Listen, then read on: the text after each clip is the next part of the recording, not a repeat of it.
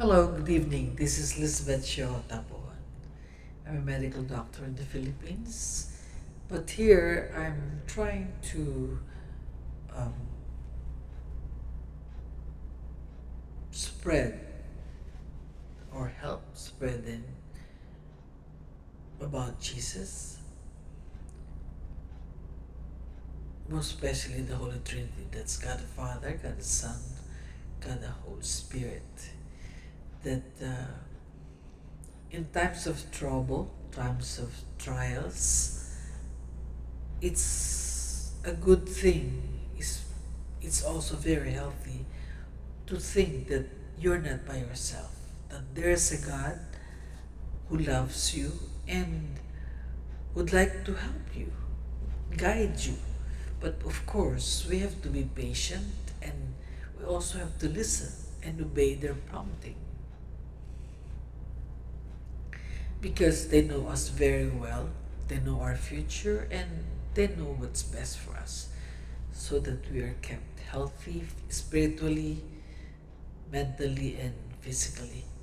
All we do is really keep on asking them, keep on nagging them, keep on talking to them, you know, because that's the only way,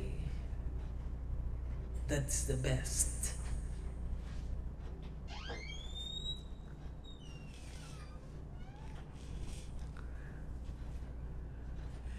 Now, today, I'm going to talk about Luke 4. It's the Bible verse I opened yesterday. I have a day backlog. But it's fine, you know. Usually, it's a message for me, and or it's a message that the Holy Spirit wants me to share. But before I do that, let me pray to the Holy Spirit so that we'll be guided.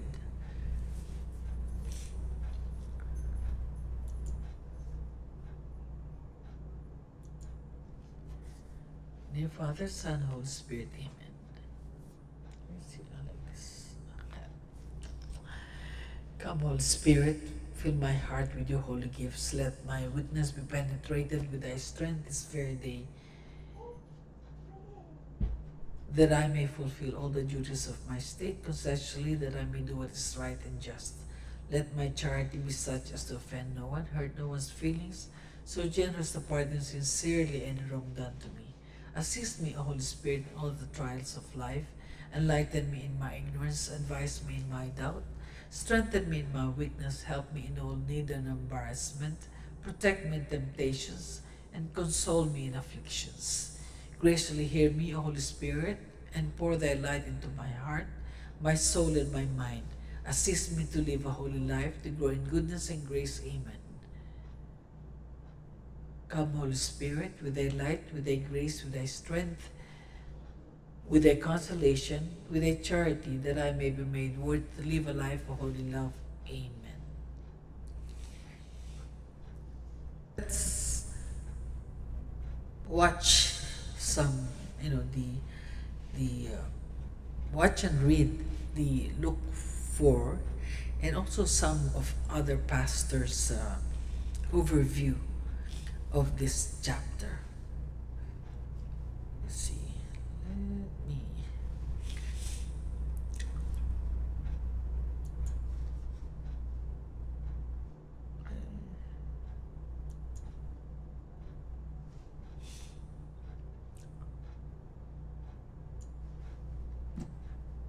Chapter 4. Jesus, full of the Holy Spirit, returned from the Jordan and was led by the Spirit in the desert, where for 40 days he was tempted by the devil. He ate nothing during those days, and at the end of them he was hungry.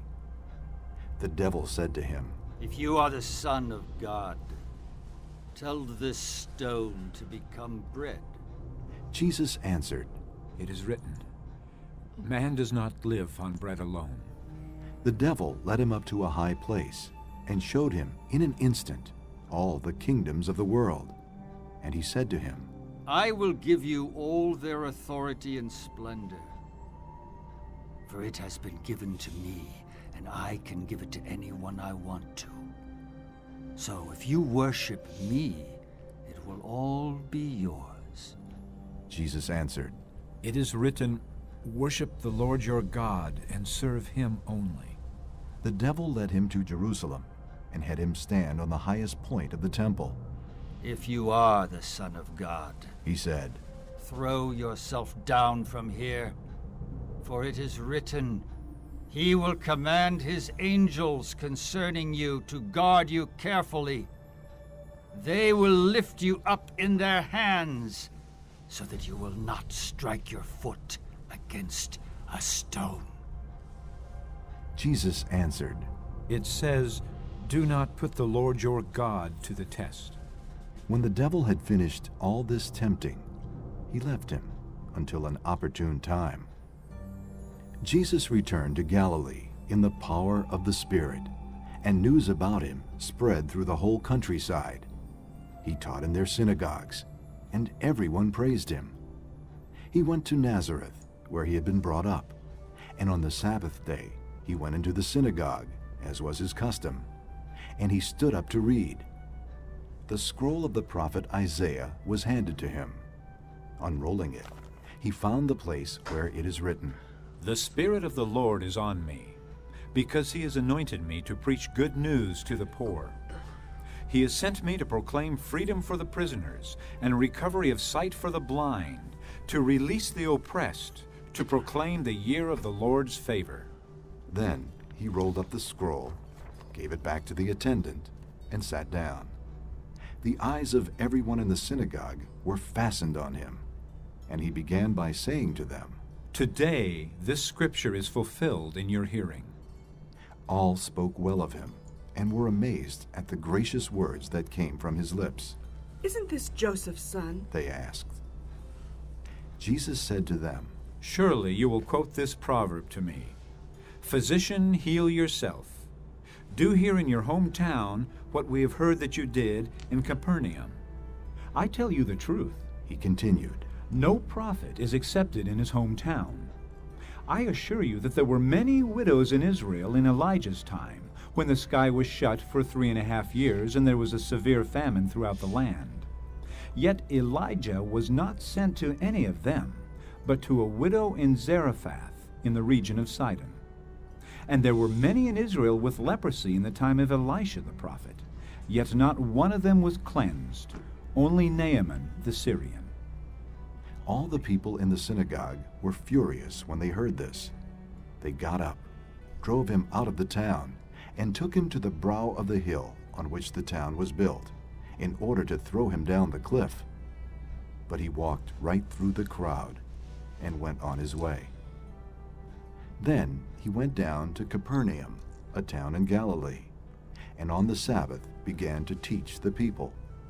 They were amazed at his teaching, because his message had authority. In the synagogue, there was a man possessed by a demon, an evil spirit. He cried out at the top of his voice, Ah, what do you want with us, Jesus of Nazareth? Have you come to destroy us? I know who you are, the Holy One of God. Be quiet, Jesus said sternly. come out of him. Then the demon threw the man down before them all, and came out without injuring him. All the people were amazed, and said to each other, What is this teaching? With authority and power he gives orders to evil spirits, and they come out. and the news about him spread throughout the surrounding area. Jesus left the synagogue and went to the home of Simon. Now Simon's mother-in-law was suffering from a high fever, and they asked Jesus to help her. So he bent over her and rebuked the fever, and it left her. She got up at once and began to wait on them. When the sun was setting, the people brought to Jesus all who had various kinds of sickness, and laying his hands on each one, he healed them. Moreover, Demons came out of many people shouting, "You are the Son of God." but he rebuked them and would not allow them to speak, because they knew he was the Christ. At daybreak, Jesus went out to a solitary place. The people were looking for him, and when they came to where he was, they tried to keep him from leaving them. But he said, I must preach the good news of the kingdom of God to the other towns also, because that is why I was sent. and he kept on preaching in the synagogues of Judea. Now we'll listen to some overview. Hi everyone, let's talk about Luke chapter 4 in 5 minutes. If you want this free handout, you can get it at the link down below on our website. When did the events of chapter 4 take place? They really pick up right at the end of chapter 3. The narrative in chapter 3 ends with Jesus' baptism, and now Jesus is going out into the wilderness to be tempted by the devil. And just like last chapter, this is approximately 30 AD. We have some old and new characters in this chapter. First of all, there's Jesus. He's the Messiah, the Savior, the Son of Mary. We also have his arch nemesis in this chapter, Satan, or the devil, who is always going around trying to tempt people to sin.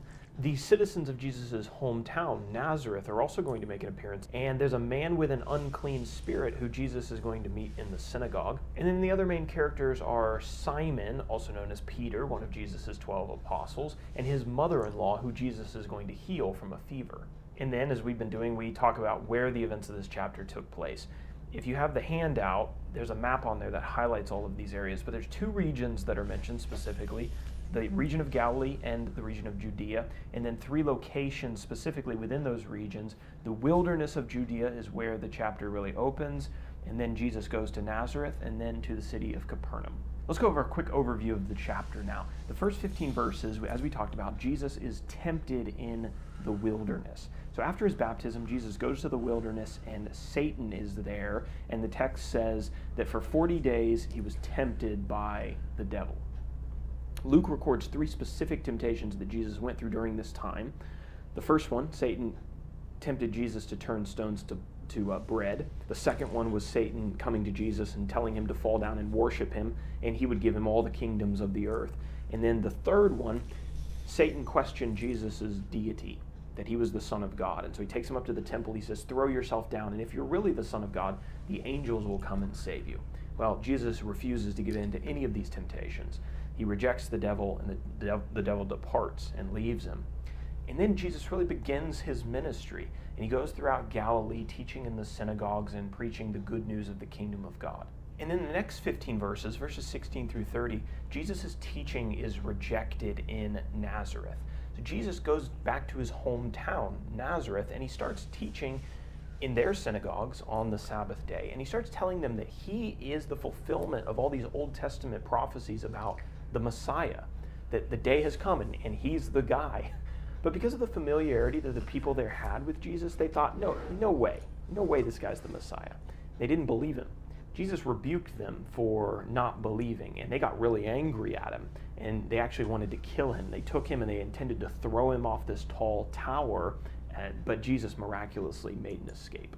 In the next chunk, verses 31 through 37, Jesus heals a man who had an unclean spirit. He left Nazareth, and then he went to the city of Capernaum, and there he went to the synagogue.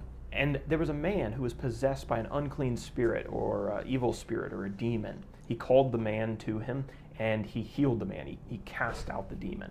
And the people who were there, they were really astonished. They responded very differently than the people in Nazareth. They were astonished at his words and at his power, and they went and told everybody in the region about Jesus. And then in the final section, verses 38 through 44, Jesus heals a lot of sick people, and he goes around the region preaching the gospel. Jesus left the synagogue where he cast out the unclean spirit, and he goes to Simon's house, also known as Peter, one of the 12 apostles. His mother-in-law was sick with a fever. Jesus healed her. Then the word of these healings was getting around, so all kinds of people were coming to Simon's house and asking Jesus to heal their relatives and their friends, and he did that evening and that night. In the morning then, the people really wanted Jesus to stay in Capernaum and continue doing his miracles, but he told them that he couldn't because he had to go out and preach the, quote, good news of the kingdom of God in other towns. So what kind of big picture takeaways can I get from this chapter? Well, in the first part of the chapter, Jesus' temptations, it shows us that Jesus faced temptations just like us. And he can sympathize with our struggles and our difficulty in battling the devil and battling sin. Sometimes it's easy to be tempted to think that God is very distant from us. He doesn't know what it's like to be us. But that's actually not true. God knows what it's like to be human. And that's a really important point in the grand scheme of things. When we think about applications, Jesus' time in Nazareth, it didn't go very well, and the people were angry at him. And that brings up the application that sometimes it's the people that we know the best that are hardest to reach with the gospel. Relatives, friends that we've known for a long time, sometimes it's really hard to teach them what we've come to discover. Jesus' experience wasn't any different. Then for a second application, sometimes the greatest truths come from the most common or unexpected places. The people of Nazareth evidently couldn't even believe that the Messiah had grown up in their hometown. And because Jesus was so familiar to them, they just kind of rejected what he had to say. We always need to be on the lookout for truth, no matter where it comes from. 4 signs that show we are walking in the Spirit. After giving your lives to Christ and confessing Him as our Lord and Savior, our Christian journey begins. A lot of people have the misconception that it's end, but it really isn't. It's only the beginning of many spectacular changes that will take place in the time to come as we continue on this eternal path. As we grow in our journey with Christ as a believer, there are visible signs and changes that confirm our growth in Christ and tell whether we are on the right path or not.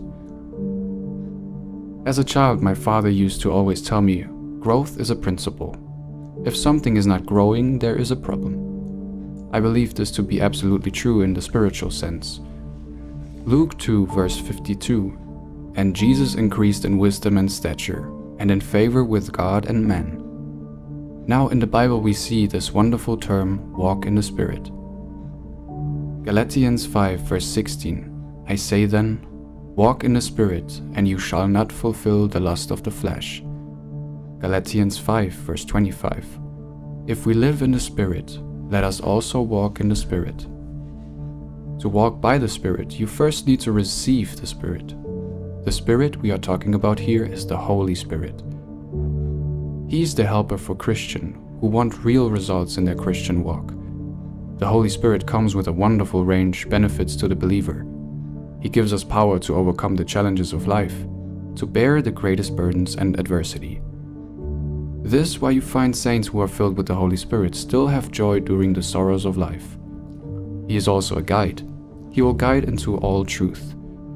He knows the way Jesus opened when he was on earth, the way which leads you away from everything harmful and negative, and toward what blesses and benefits your neighbor, filling you with joy and peace.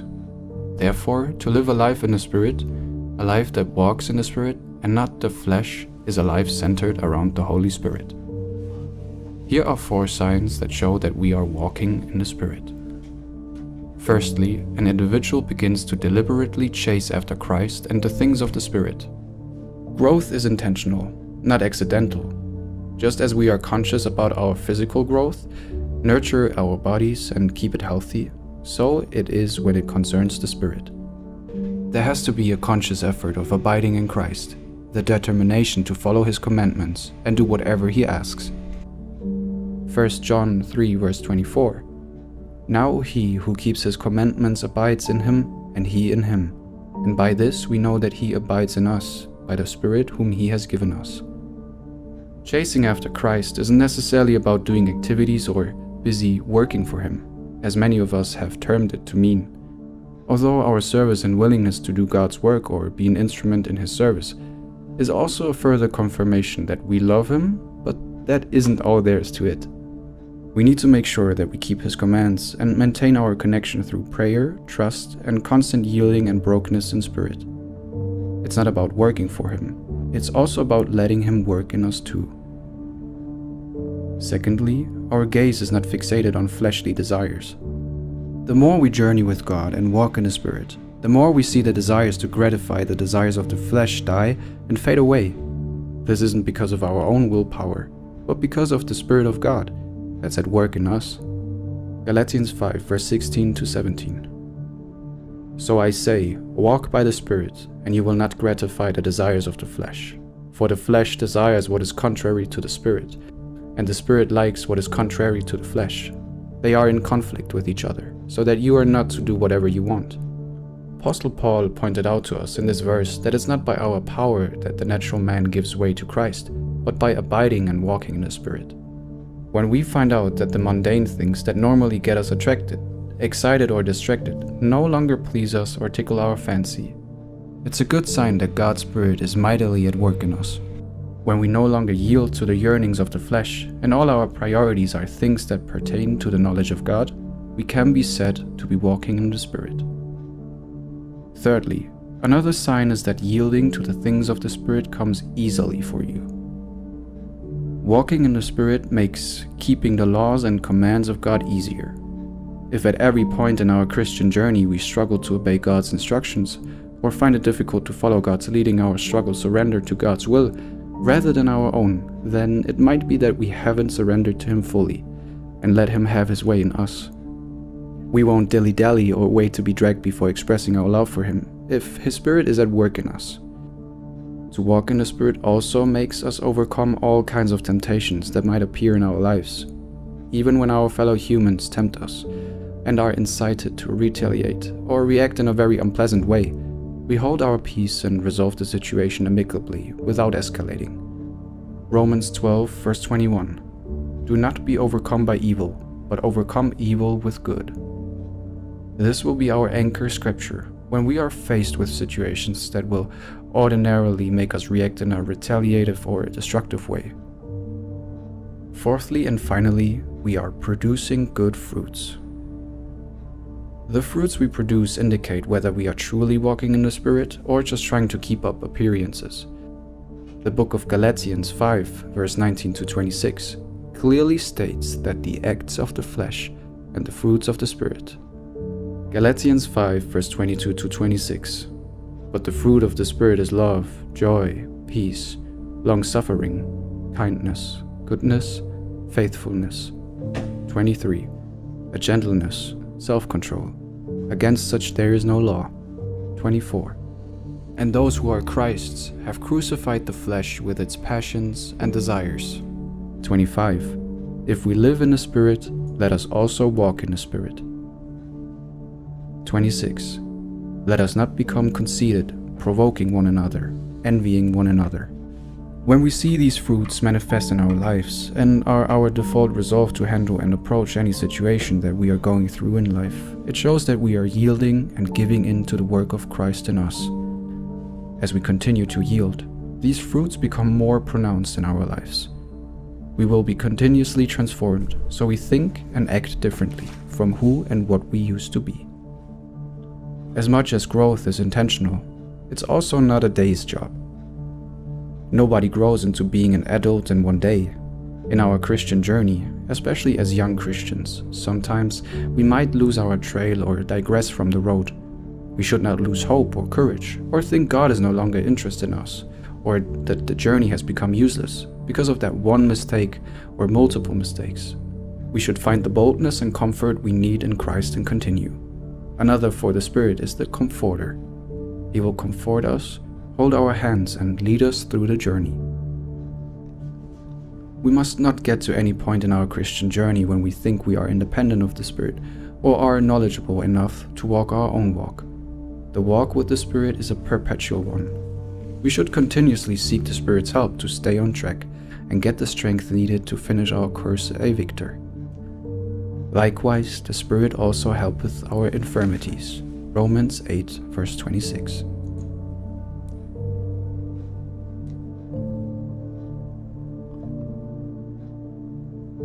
The Holy Spirit is the evidence that God lives in us. He is God's gift to us to help walk through life. He is the guarantee that we belong to God. That means He is a seal of ownership. Romans 8:16 and Ephesians 1:13 through 14 explains this. A car cannot function without fuel. In the same way, the believer is powerless without the Holy Spirit. It is in Him that we find our strength. Reliance on our physical strength will lead to frustration. This is why Jesus asked the disciples to tarry in Jerusalem until they received the Holy Spirit. Acts 1:8, but you will receive power when the Holy Spirit comes on you, and you will be my witnesses in Jerusalem. The Father recognized that we need a support system as we sojourn through the earth. Hence, He sent the Holy Spirit to be our teacher, guide, and comforter. John 16:7 through 15. The disciples received boldness and started demonstrating power after the Holy Spirit came upon them. To live without the consciousness of the Holy Spirit as a believer is to live as a natural man, powerless, vulnerable, and unable to fulfill God's mandate. A believer without the Holy Spirit cannot even access his new identity in Christ Jesus. He'll still be cheated by the enemy because of his ignorance. 1 Corinthians 2:12 tells us that what we have received is not the spirit of the world, but the Spirit who is from God, so that we may understand what God has freely given us. Without the Holy Spirit, we cannot walk in the reality of our redemption, power, and other privileges we have in Jesus. The Holy Spirit is our helper. John 15:26, a friend you can completely rely on. He strengthens us in our weaknesses. He helps us to communicate freely with the Father. Romans 8:26, without Him, the Christian faith will be exhausting. It's a spiritual business, and as such, you need spiritual enablement to walk in it. If you are yet to be baptized in the Holy Ghost, open your heart to the Lord in all sincerity and let Him fill you up. When He comes, act in faith and let Him flow through you. If you are already baptized in the Holy Ghost, constantly stir Him up in you. Ephesians 5:18, and do not be drunk with wine, in which is dissipation, but be filled with the Spirit. Jude 20, but you, dear friends, by building yourselves up in your most holy faith and praying in the Holy Spirit. Pray the Holy Spirit. Pray to the Holy Spirit to guide you, to be with, because he's a gift from Jesus to us. Because as you can see in the start of the chapter, Jesus himself was tempted. Like us, we are constantly tempted, So, that's why we really need to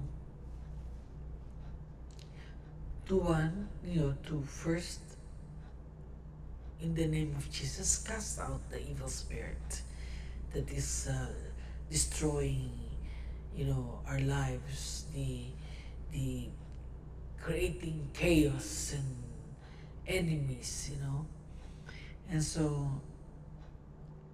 if we're filled with the Holy Spirit, He would give us the gifts that we need.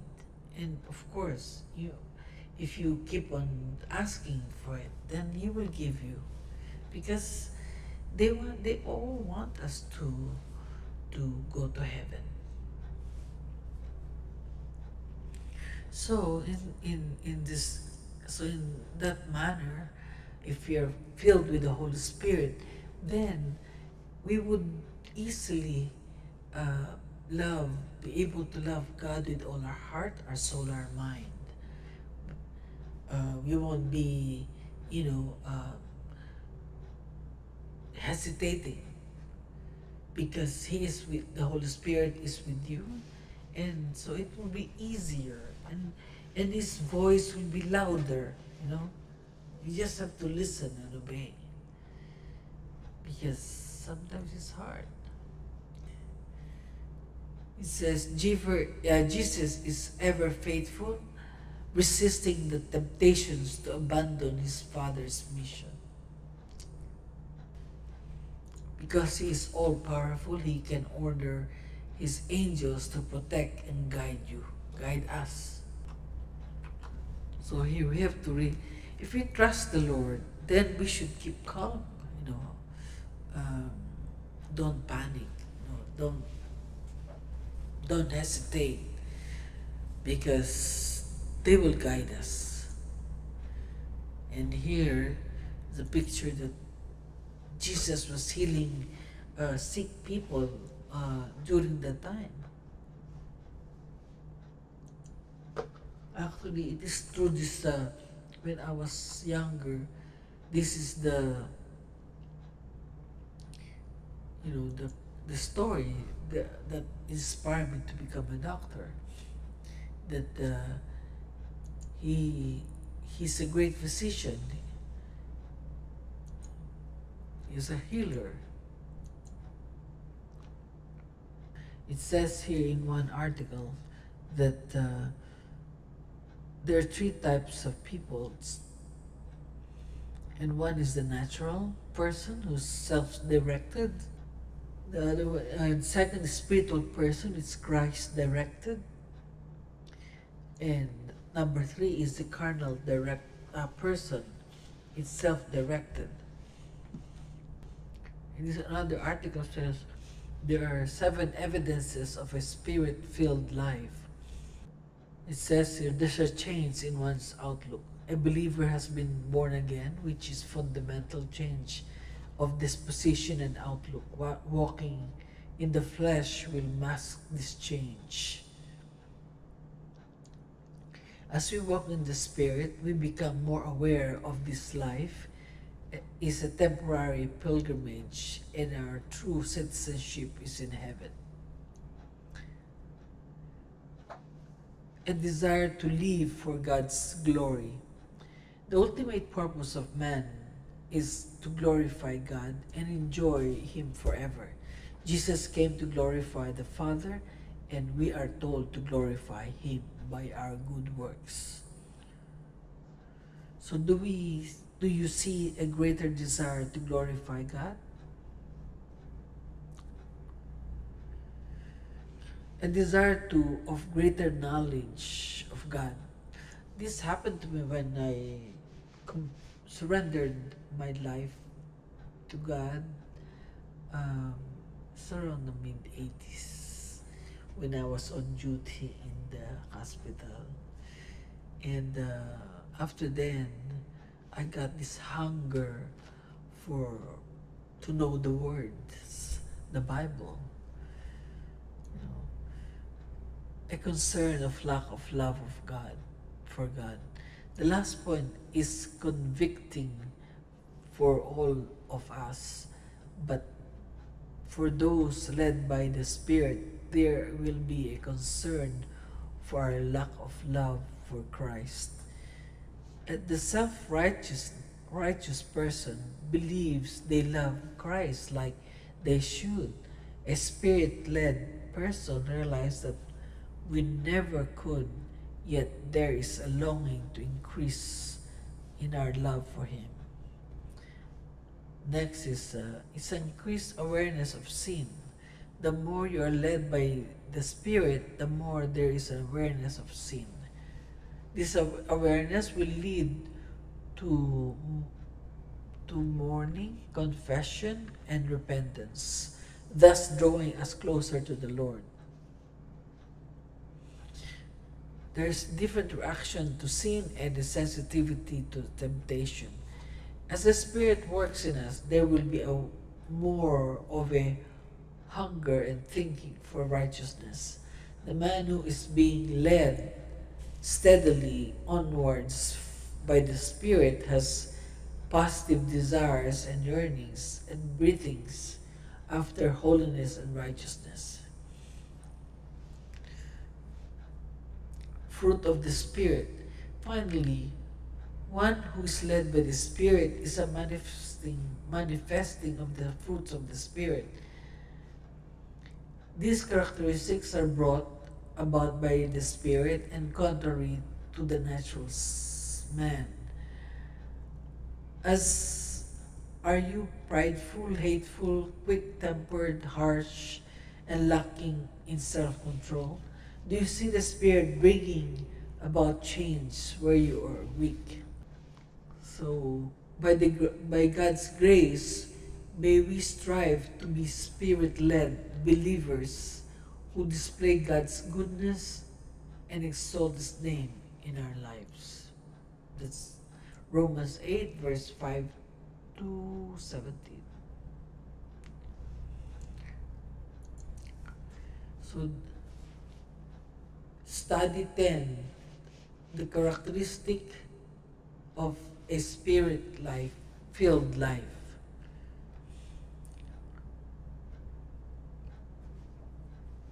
Let us begin saying what the evidences are not.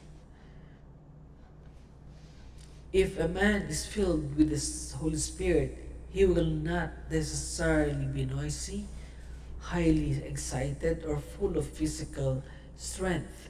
The Spirit-led life is a life of calm posture and quiet confidence. To be filled with the Holy Spirit, it is not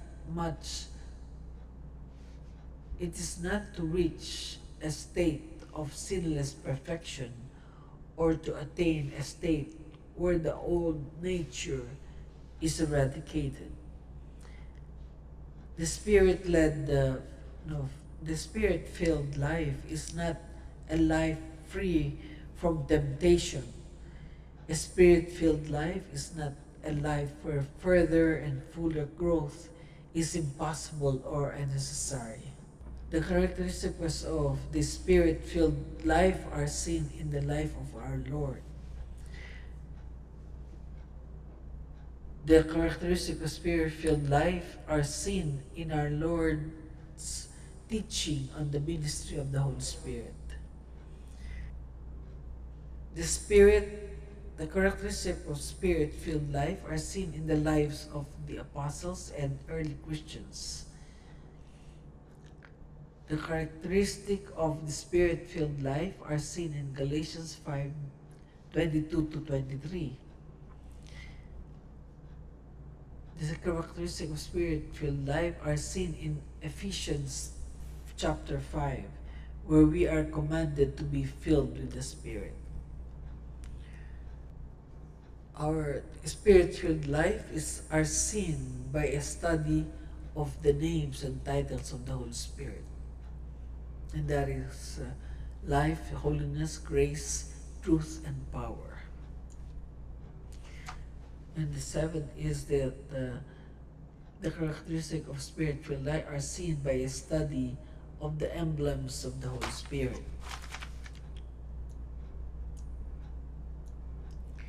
Dove, indicating the beauty and gentleness of the Spirit. Seal, indicating the security of the Spirit's grace. The oil, indicating the Spirit's grace and the illumination of His teaching. Fire, indicating His work is of purification. Wind, indicating the searching nature of His power. Dew, indicating of refreshing and fertilizing grace of His presence. Father, we believe in your Son, the Lord Jesus.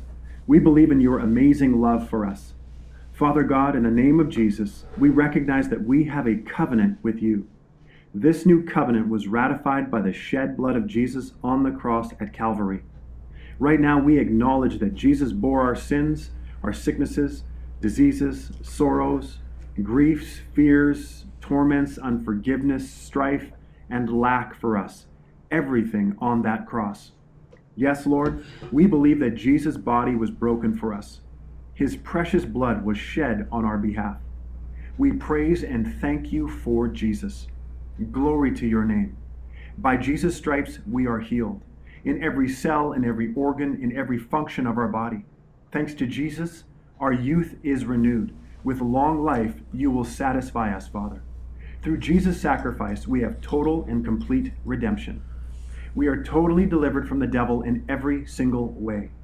We are new creations in Christ. Our freedom has been bought and paid for. Yes, we are forgiven. We are redeemed. We are free. Hallelujah. In Jesus' name, we give you thanks.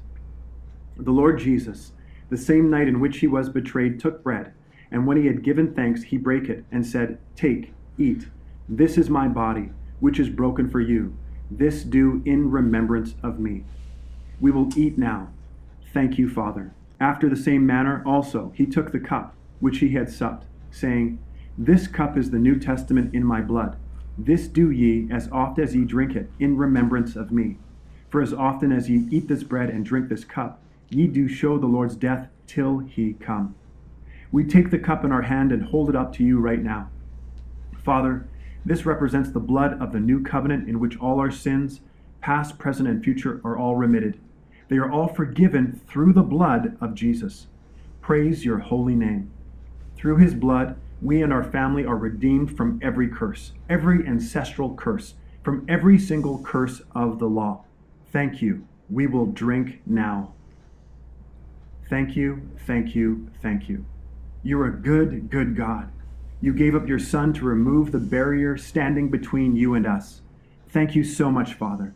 Thank you for Jesus. Thank you that above all else, you desire that we prosper and be in health, even as our soul prospers. We declare a new dimension of health, a new level of faith, a new realm of energy and divine strength. We declare that we are living, walking testimonies to all those around us who are defeated in this world. We have victory and new life in Jesus. Oh, that the world would come to know you. Protect, preserve, bless, and reach every single person in our family and our friends. In the wonderful and precious name of Jesus we pray. Amen. Amen. I'm just so sleepy. But I'm having fun, you know, trying to be a testimony to the Lord. At least in my little way, in this tiny room, I could do it. So, good night. God bless us all. See you again tomorrow.